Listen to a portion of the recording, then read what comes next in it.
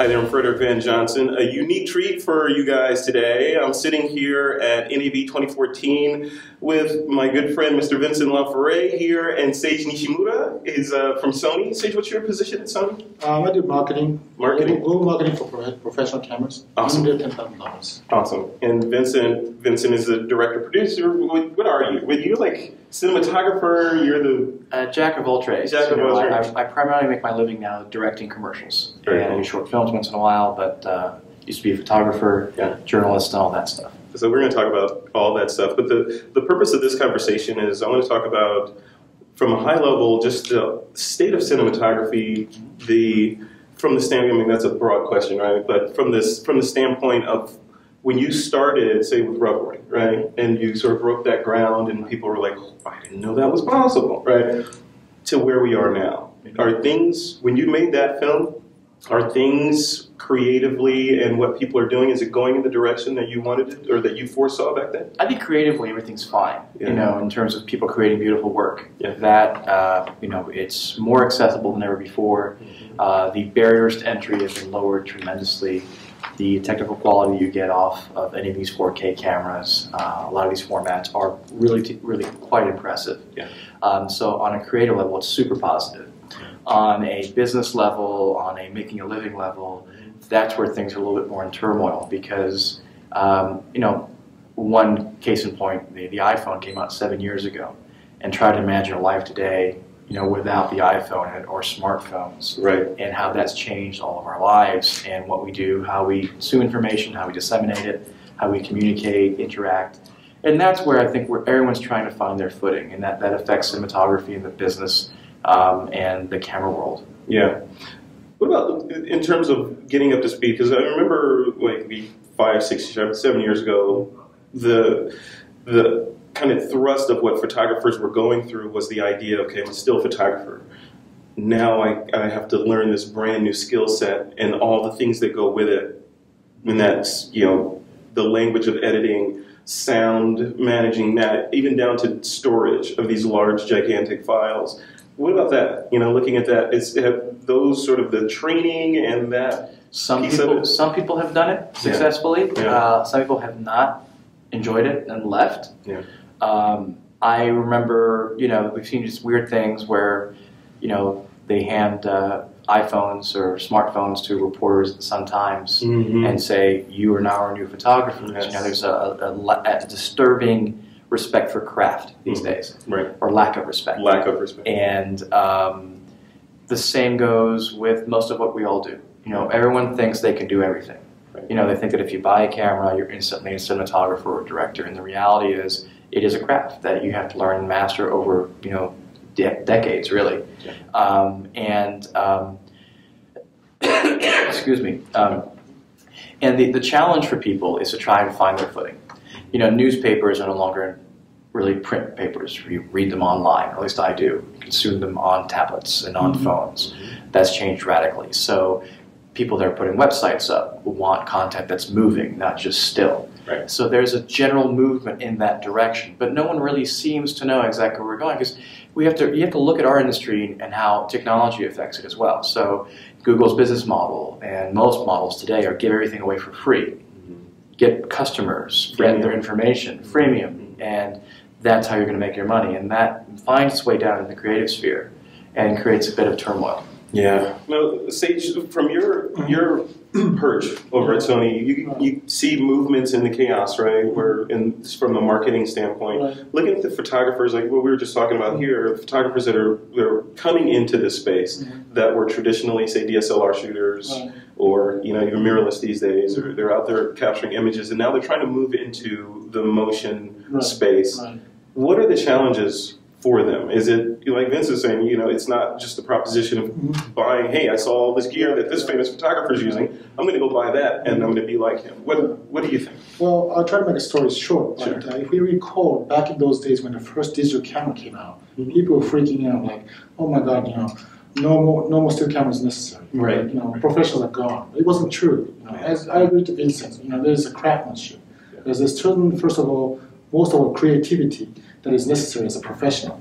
And then, along with the technology, first of all, technology is now catching up to the needs of this craftsmanship. That's one area. Yes. And then I totally agree, there's a total bunch of people who buys a camera and then they're like, geez, what am I doing with this? Yeah. So the challenge will be, in a massive way, how are we going to, of course, professionals are professionals. They figure out something anyway. Right. In Right. sense. Of course. Yeah. But then there's the lost people that we have to offer them a kind of easier workflow, easier operation. So I'm not really worried about that is going to affect the real professionals, because the real professionals, they have their own craftsmanship anyway. So Yeah. that's the picture I'm seeing right now. What about the sort of the, when you look at the tools that are available to us today, both software, Right. Even distribution online, internet, a lot of photographers that I talk to are struggling with, what do I get? And from my layman standpoint, my guidance is, well, why don't you start from the end? What are you trying to do? And then work backwards. Right. How do you guide people in there when they say, because I'm sure you get it all the time, Right. hey, what camera should I buy? I mean, should they get a big, massive camera, all that their budget can handle, and then grow into it? Right. Or should they start small and iterate? I think in the past, as a manufacturer, we were very much obligated to try to teach people, let people learn to get away from those problems. But these days, thanks to the internet and the community, they already get onto the Google before we touch them. Yeah, and they talk to each other. Yeah. And they find a way to get some solutions, actually. Yeah. So that is pretty much the direction we're looking forward. No longer manufacturers going to spend so much money on trying to reach massive people. And a lot of them don't need those information sometimes. It just goes to the trash can. Right. People who are really in trouble are really in trouble in a certain place. And I believe that other than the manufacturer, people like you know where they are. Actually. Right. Yeah, and because we've all been there at different times. So you work in different times, and you work in the really interesting segment, which is that $10,000 and under number, which is probably the most competitive, which the most massive people that are getting into this are in that bracket. And to me, that $10,000 number, 9999.99, is the number I call. That's anything under 10,000 you can excuse to your significant other, or say it was a mistake. Some people will argue with that. Of course, some people's but for almost anybody, if you break that $10,000 point, that's like a capital investment. Sure. That's like buying a car, right? Getting into real estate. Yeah, exactly. So it's a big deal. It's a very big deal, and there's so much competition now. Not only in my field as a creative, but in your field as a manufacturer. There's every year at NAB there are new people that are now making cameras, and you say to yourself, do we really need more cameras? And I think what we need more of is people who have to understand that film and motion is not about the stuff we have behind me. That's easy to just play my still images that have a set duration, which is none. Right. You can look at a photograph for a millisecond, you can look at it for years. Yeah. And you choose as the viewer how long you're going to watch that. And the idea behind it could be very serious. It could be a journalism image. It could be something to do with some activist or some theme that's going on in society or the world. It could just be a picture of a sunset. That's the inherent beauty of photography, is that there may be a deep message, but it doesn't have to be interpreted that way. Whereas a piece of motion has a set duration. And your job as a filmmaker or creator is to make sure that people keep watching and don't change the channel or go to the next Google channel on YouTube. And it's a very different craft. One of the things I recently shot was a commercial for Nike, where we were moving these cameras very fast around these Olympic athletes. And you are severely challenged as a director to find ways. We were shooting at 500 frames a second, so things look like they're not moving. So you've got to move cameras really fast with these fast-moving subjects to make it look like it's in motion. And we were pushing the envelope in terms of how fast and how safely we could push the cameras into new angles that are as dynamic as possible. And what I realized during shooting that commercial is how much I've learned in 6-7 years since I've gone into motion about not just working with actors, not just producing films or videos or commercials, not just the financial, the promotion, the politics, but just about moving the camera. So how and when and why you move the camera. Every move with a camera has a specific effect. If I push in on you, it has a certain psychological effect to the audience versus pulling back, versus doing a parallax move around you.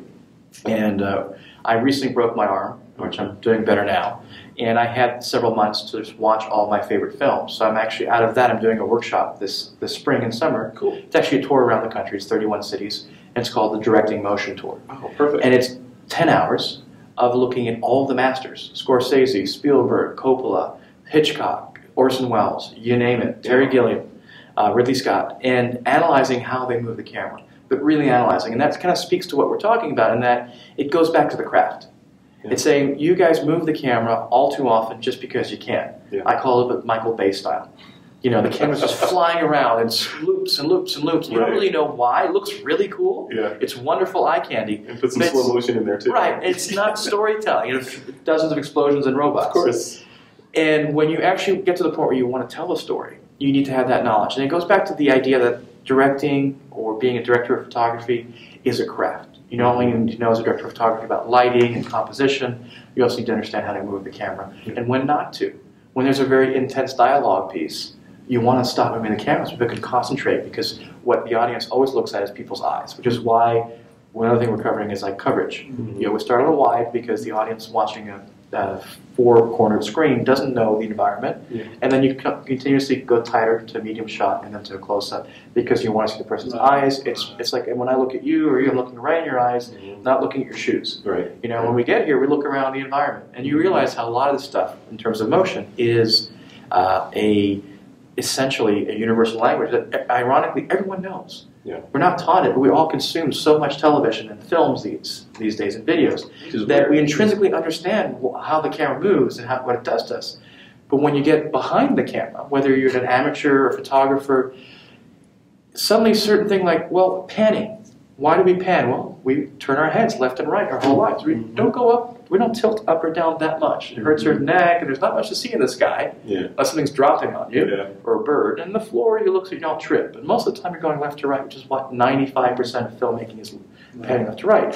And then you study basic psychology and say, first time I got a camera, I'm there with a fluid head tripod, and I'm like, do I pan left or pan right? 50-50, right?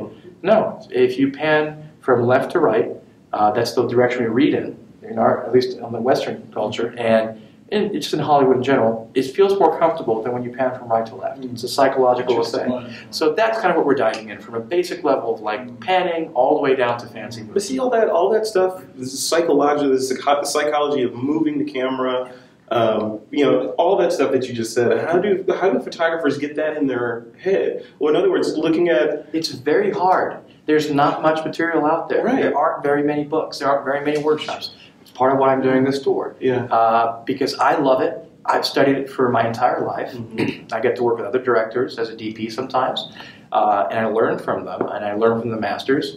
And it is a real education that reinforces what a director does. Yeah. And that's just one segment. It's a very important segment, though. So where's this workshop taking place? And it starts May 3rd or 4th or 5th, and it's going all around the country in every major city for 9 weeks. Is there a URL for people? Directingmotion. Directingmotion.com? Yeah, just that works. So that's one of and Sage, I want you to have you chime in on this too, because the whole idea of all these different pieces, Vincent just scared me, right? Because there's like, from photographers that are saying, you know what, I want to dabble in this motion stuff. I could do that. It's just, you know, I already know how to light. I'm just gonna, you know, it's just lighting at 30 frames a second, you know, right? So, and you know, that's what a lot of people think. Of course. So how, from your standpoint, how do they, aside from going to Vincent's workshop, get their brain around shooting this kind of stuff, or moving from still, in other words, moving from the still world of a 60th of a second and you're out to 30 frames a second and you have to tell a story. How do they do that?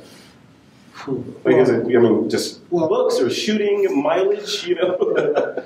Well, I'm not sure if I'm going to answer your question directly, but obviously there are so many photographers compared to videographers in terms of population. Sure. And a recent marketing study, obviously, is that photography is getting very difficult to live on, just photography, still shots, because of smartphones, everything out there.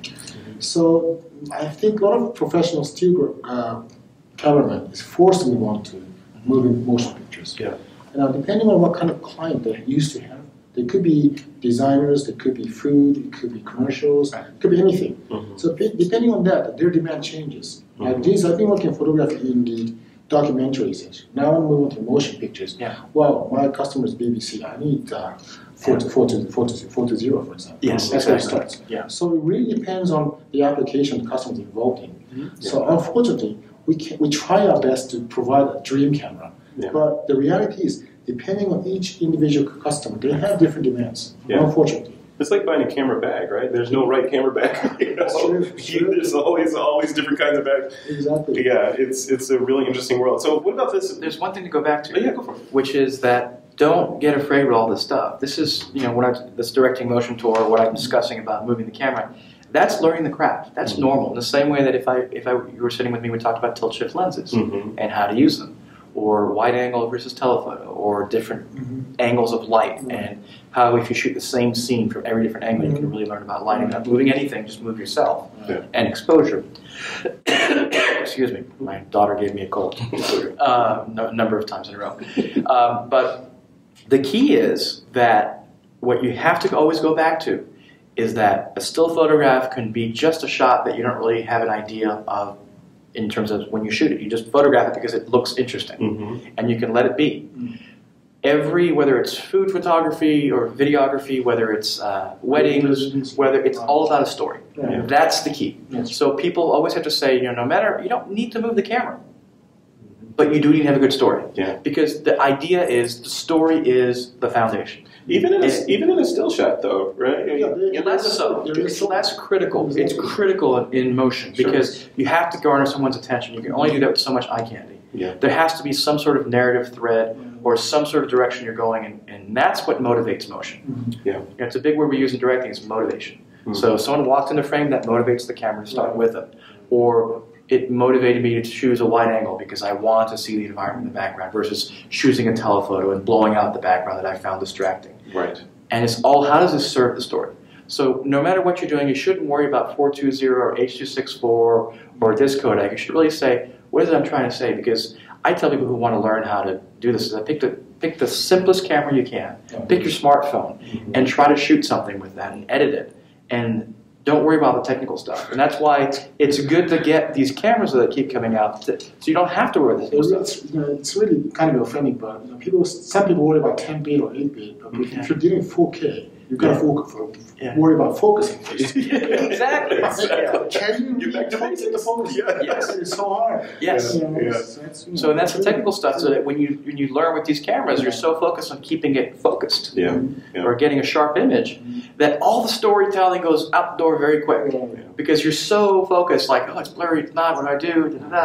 And you start designing your film around what you can and cannot do. You get in the weeds. And that's the danger. And the beauty for the still picture cameras, they already have the lens asset for years and years, including classic lenses. Right? So the technology is finally catched up.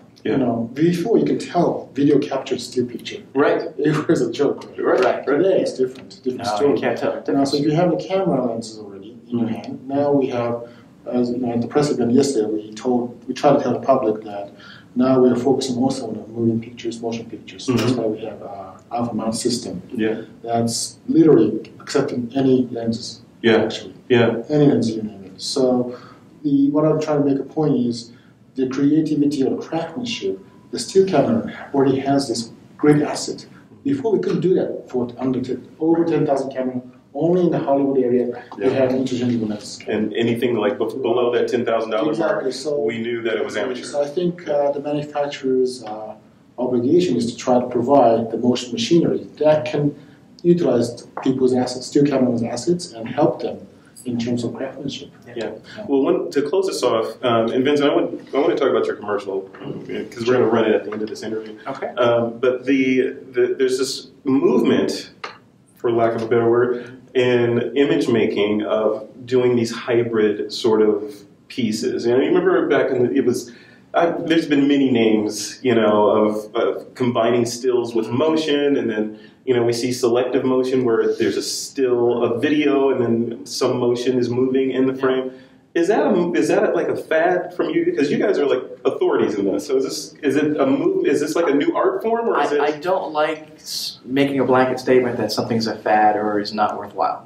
That's my initial reaction. But I hear a however. However, you've got to give things a chance. I mean, we are in a time where things are changing at an unprecedented pace, where we're trying to figure things out, we're trying to engage people, and there's no reason you can't have an image that has a still image combined with motion that could potentially engage people in a very new way. Definitely on an advertising level. And storytelling. It's very interesting. Has it picked up? No.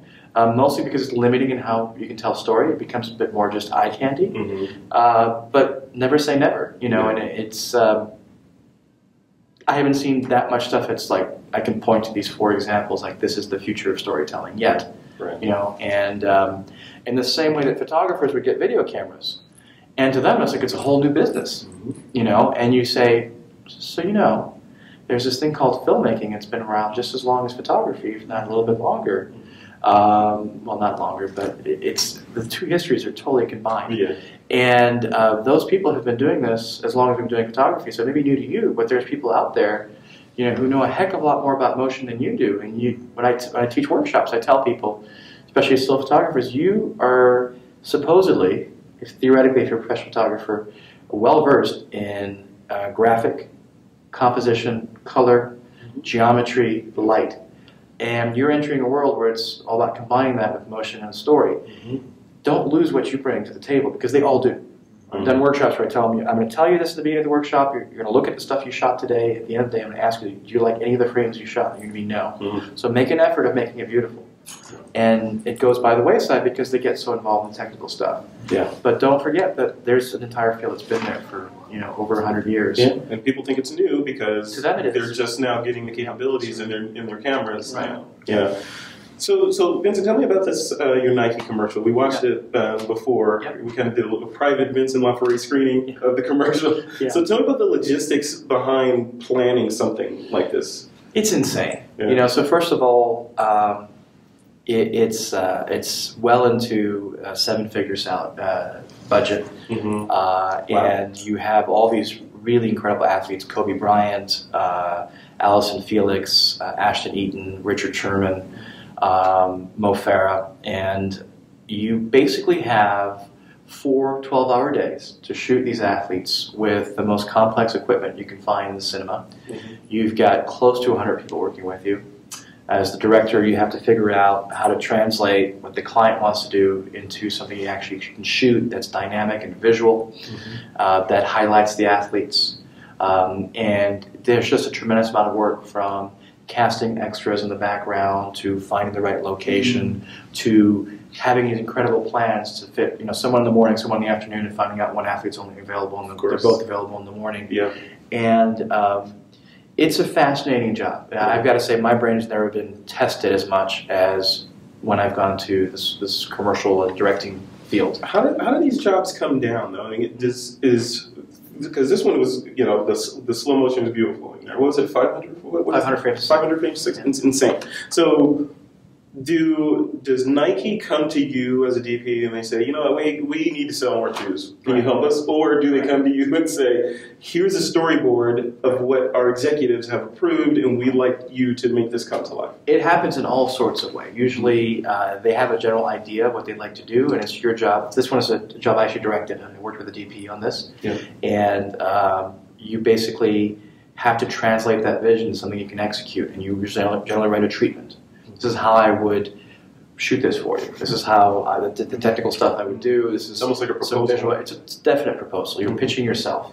And if you make it past that round, they usually pick their 3 top directors, then you get conference calls, and you discuss it over the phone, and you click or you don't, you know, and then you get to bidding it with the 2 other directors, and then, you know, whoever has the right number with the right talent gets hired to do it. It's a whole process. So by the time I set foot on that Nike set, I put 6 weeks of work into it. Wow. If not 7 or 8, actually. How does the talent work, though? So Kobe Bryant, does Nike make that happen, or is it all on you? Yeah, so they literally, you know, we're told you've got 45 minutes to maybe 1 hour with every one of these athletes, and they're literal. Like, at 45 minutes and 15 seconds, there's a guy walking up to you saying, actually it comes at 30 minutes, if not 15. He's like, how are you doing? You done? Yeah. I'm like, you told me I had 45 minutes, you know, and it's like, so, and Nike really cares about their athletes. They treat them like gold, as they should.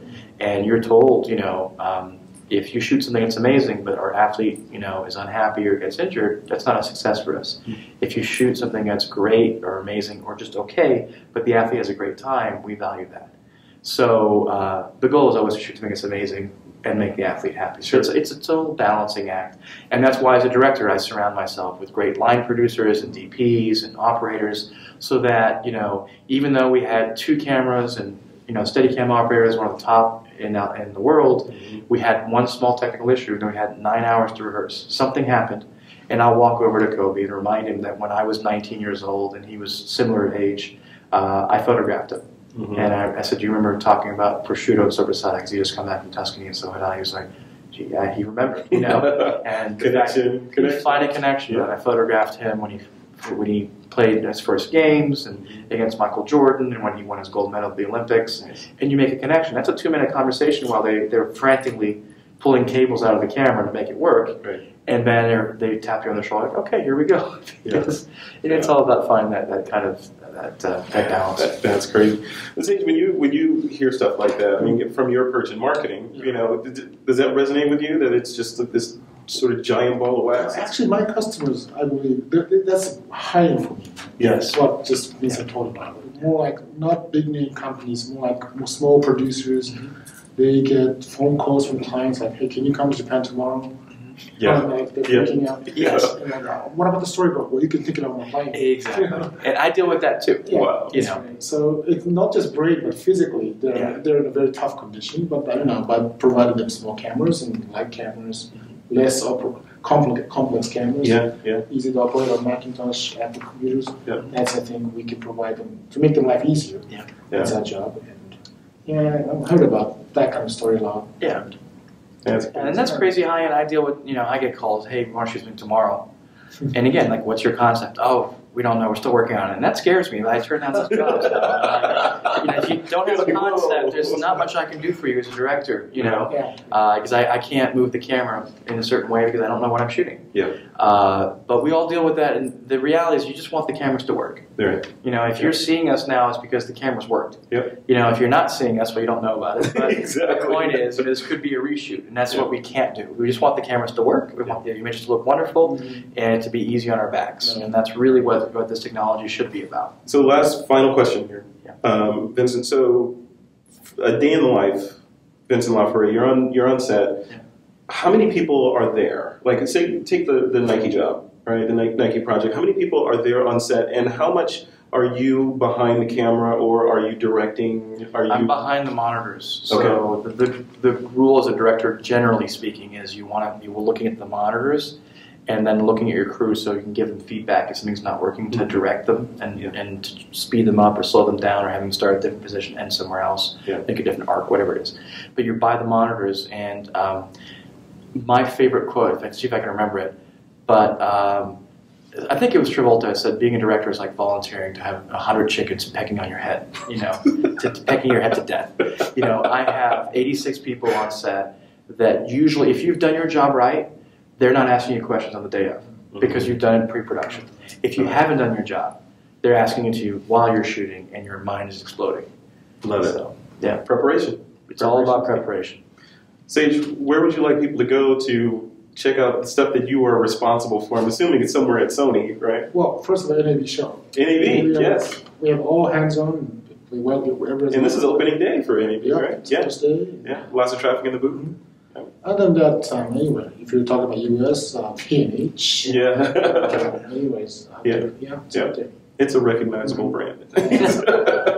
And Vincent, you got the workshop coming up. Any other projects you want to So there's a directing motion tour. Then there's also my blog.vincentlaforet.com. Which has been going forever, hasn't it? Yeah, it has. Yeah, it's still there, still kicking. Nice. And that's basically it. Or Twitter, at Vincent Laforet. It's pretty much where I'm the most active. And you'll say anything on Twitter, so. Anything to get people in trouble, especially you. Yeah, I know. All right, we're going to end it right there. All right, guys, thank you both for taking it. I know it's a crazy trade show day, opening day, so thank you for coming. My pleasure, my honor to come here. Yes, thank you. And Vincent Laforet, same thing. I know you were going a mile a minute today, so thanks for coming on. Cheers. All right.